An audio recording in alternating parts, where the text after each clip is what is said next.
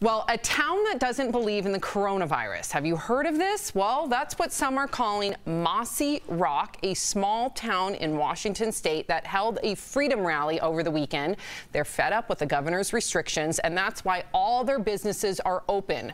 The town's mayor welcomed the rally, where hundreds of maskless people, a lot of them from out of town, by the way, gathered. Here's what one person said about it. It's a real disease, but it's not being handled properly. Restaurants don't spread it. All right. My question is to Erica, if you were mayor of this town, you don't think it'd be okay to be like, what are you guys doing? Put a mask on. Is this proper to yell? Is this an okay time to raise your voice? But it's the local leadership that's actually condoning this and saying that they don't believe in coronavirus, but does coronavirus believe in them? That's really the problem, right, when we're talking about this. It's so strange to me when politicians are like, okay, don't wear your mask. It's like you're basically killing off your constituents at this point. I mean, this is a numbers game, people. If you don't care about people's lives and care about the numbers, I mean, care about something.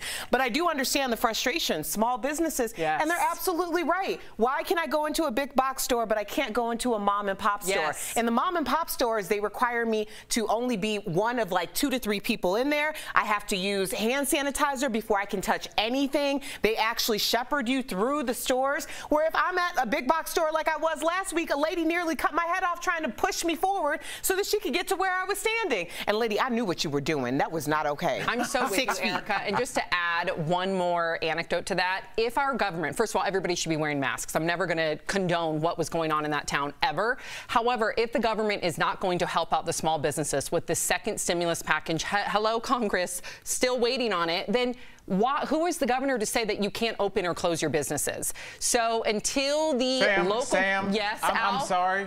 What? I am sorry to cut you off, but you just got me so fired up. You are exactly right. But you know what, Sam? They're not waiting on the PPE, Sam. People got that. You know who got that? Joel Osteen, who's already a gazillionaire, got $4.4 million. So a lot of those businesses in Mossyrock or Swallow Fox or whatever the name of that town was, that's who got your money. Right. You wouldn't have to have it, whatever that was. I refuse to use the phrase freedom rally. I don't know what that is. Not but it to sounds mention like the employees, Al. All the employees that need some sort of monthly stimulus check like every other country in this world. So you're telling them they can't go to their job, then you better help them out. That's where I'm coming from. 2020 has been a challenging year, to say the least. That's why we want to thank you for spending your time with us. For sending us your comments and opinions. Especially when you don't agree with us. That's what this show is about. And it's because of you we're all a family, and we cherish it. From all of us here at DBL, we want to wish you a happy holiday and a healthy new year.